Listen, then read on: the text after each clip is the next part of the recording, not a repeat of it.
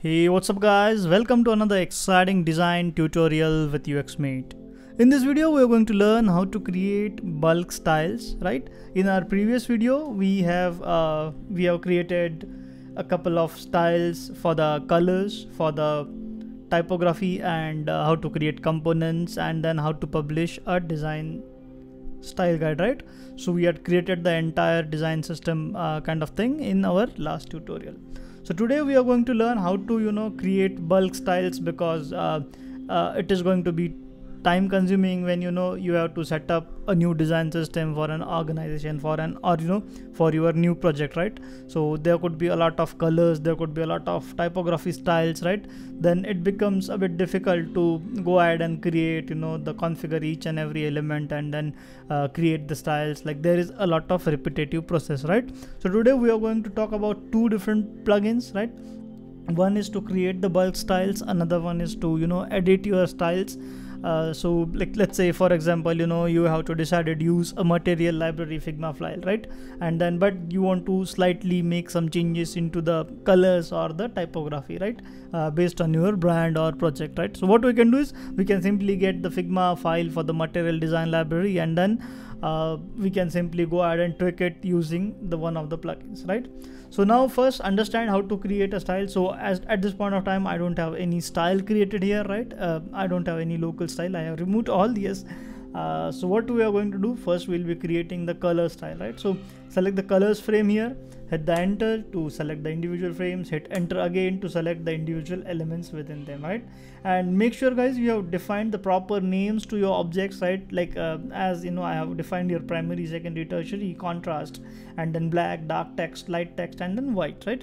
So this naming is essential part in the design system, because these names are going to be used by your entire design team, because or in future it would be easier for you as well to find any particular style in the library, right? So make sure you have given proper namings to this. If you have tints and shades of color, then define a color, for example blue, and then 20%, 10%, 50%, whatever your shades or tints are.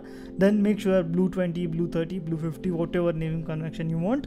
Just make sure you have given the proper names to the objects while creating the styles, right?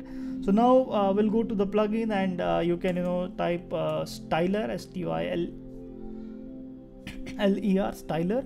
Yes. So click on the run, and then you can see generate styles, apply styles, detach styles, remove styles, right? So what we have to do is basically we have to generate the new styles from our selection, right? We have already selected the objects. Just hit the generate style, and boom, that's it. Our styles are created in a single click, right?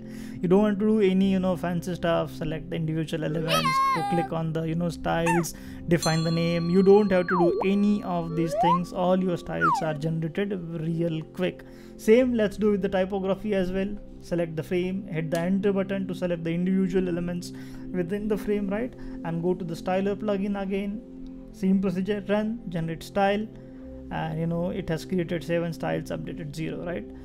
So now you can see your styles has been created. Let's say if you change any of these things, you can still use the same plugin, but I feel it is a bit difficult or cluttered to use the styler plugin to modify the style. So what I feel is let's say I want to modify any of the style. The basic the way is to go to your style and select it from edit style, or select any of your assigned style, go here, and you can do the edit from here as well. That's fine. But what if I want to do it edits for all of the styles? Let's say I want to change the font from Roberto to some other, maybe Lato or something else. So what I can do is I can go to the another plugin, which is batch styler. So run this plugin, right? It will basically open its panel, and it will give you choice to select either text or colors, right? So let's say let's select text, and select all the styles. You can select which styles you want to update. You can do and manually update them, but let's say I want all of the styles to be all of the styles to be updated. You can change the styles for the individual from here. You can change the font family. Let's use maybe Lato now. Okay. Lato, yes. and the weight is based on regular, semi bold, bold, whatever we have predefined in our styles, right? I guess it looks good me I can it looks good to me. I can go ahead and update the styles, right? So now you can see all my styles has been updated, and when I try to apply any of the style to any text here, it would be now giving me, let me just detach it. Okay, it has given me Lato, right? Earlier our font was Roboto.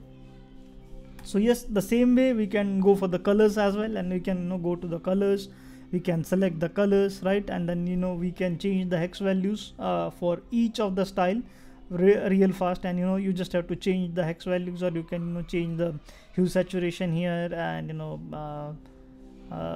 so let's make some sort of change here a little bit. Maybe let's try it something like this, and then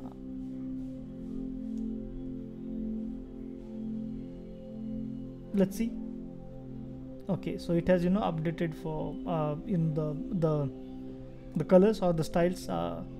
You can select individual, or you can select all, and then change the, let's say instead of white I want something like this. Okay, and then you can do it update style, so it will change your styles, and it will keep the name same, right?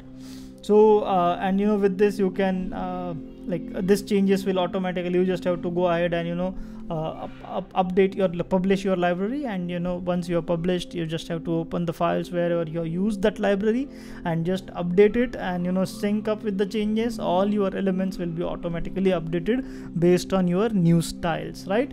So guys, I hope you have enjoyed this tutorial. Make sure you subscribe to the channel and hit the bell icon next to it. If you're not doing that, definitely you will miss a lot of exciting content. Yes, stay tuned, keep watching, keep liking, keep designing, be creative.